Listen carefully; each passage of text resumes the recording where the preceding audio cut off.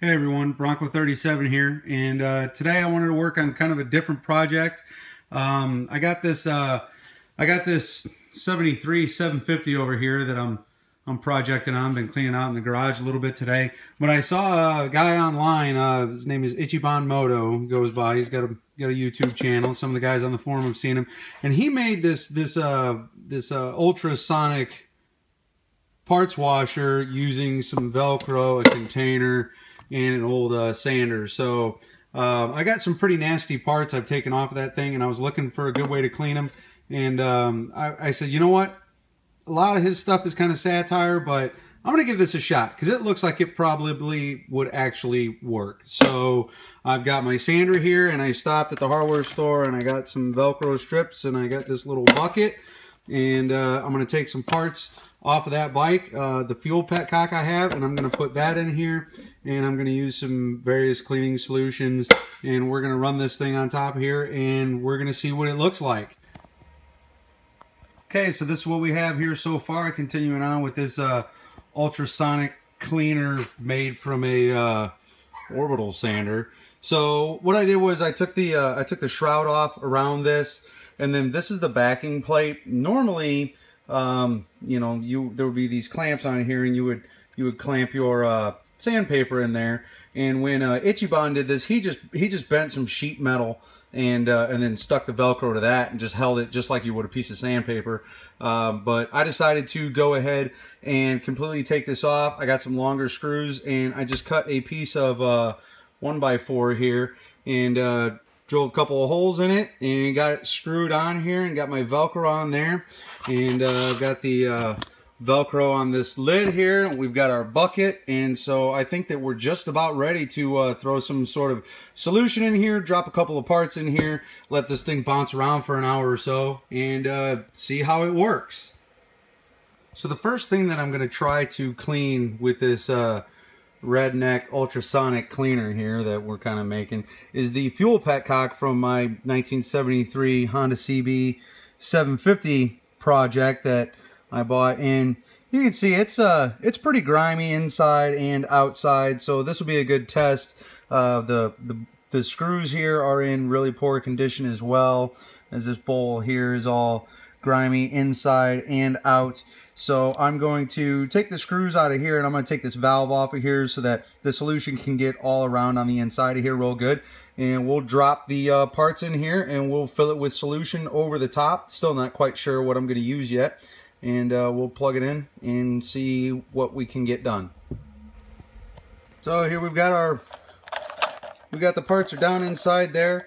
I didn't have any real, you know, industrial cleaners around. I didn't have any CLR and stuff like that laying around, and I didn't just want to, you know, use brake parts cleaner and all kinds of stuff like that. So what I decided to go with was about a 50-50 mixture of Mr. Clean and some hot water, and we'll see what that gets done. Cheap and easy. Let's see how it works. Okay, so getting this thing to actually sit on the bench, do anything, is proving to be more difficult than I anticipated. If you let this thing go, the whole thing just starts spinning around and wraps the cord up, runs all over the bench. So I tried several different things. I tried using a ratchet strap over the top of this and around this board and screwing this board down to the bench. And that was okay, but the vibration soon moves the ratchet strap off of the top of here, and then the whole thing's loose, and then you're up the creek again. So I tried, you know, bungeeing some things and having some stuff hanging from here to try to support it, but that doesn't really stop it from spinning. So what I came up with was I bought several of those Velcro pads and stuff because, I mean, hey, Velcro is pretty handy stuff to have around. So what I came up with now for the time being, and you know, I might come up with something a little bit better if this thing actually works, is I just screwed this board down to the bench, and then I've got a piece of Velcro on the bottom of the bucket, piece of Velcro on the wood, and that should hold everything just like that.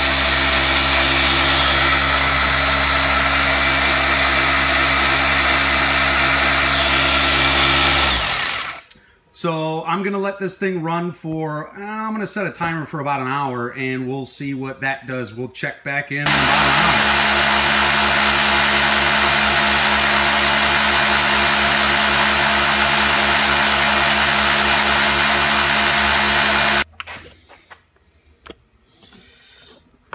yucky gross. Man, you can see there's some real yuck all on the inside of this container.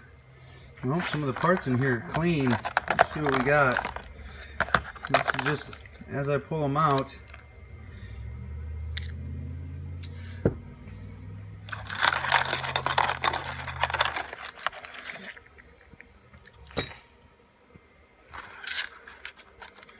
some tiny screws.